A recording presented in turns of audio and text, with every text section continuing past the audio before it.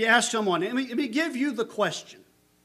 It's oft repeated, but it is actually, in my experience, the best question for you to understand whether you trust in yourself or not.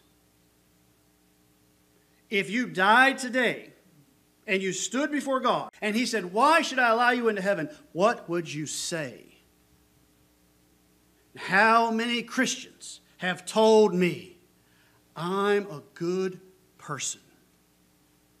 Now, they may actually not understand what they're saying. I grant you that. They may not, deep in their heart, they may mean something different.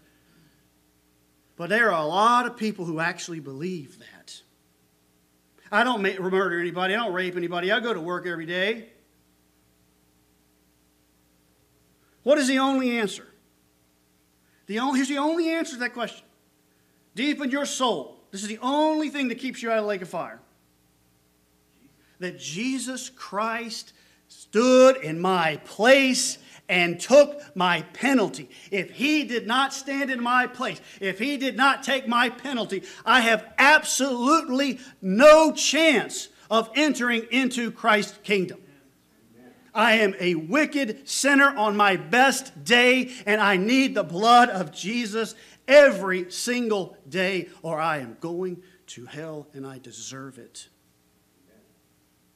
If that's not your answer, you are a false professor.